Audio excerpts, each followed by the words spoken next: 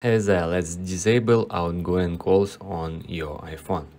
First, we can disable FaceTime calls.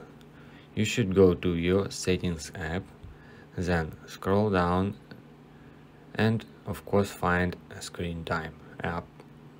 So proceed basically to screen time.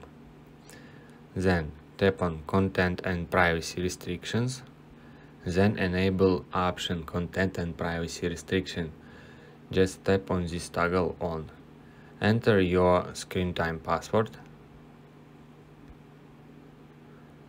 Alright, next step, tap on allowed apps over here. And here, next to FaceTime, disable this option.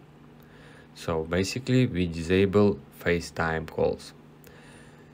And second that you can do, you just swipe to control center from right corner of your top screen, tap on air mode. When you enable air mode, it means you block all outgoing calls on your iPhone.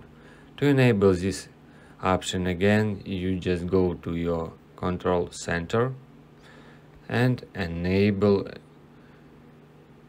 your cellular data, of course, and you can use calls and of course call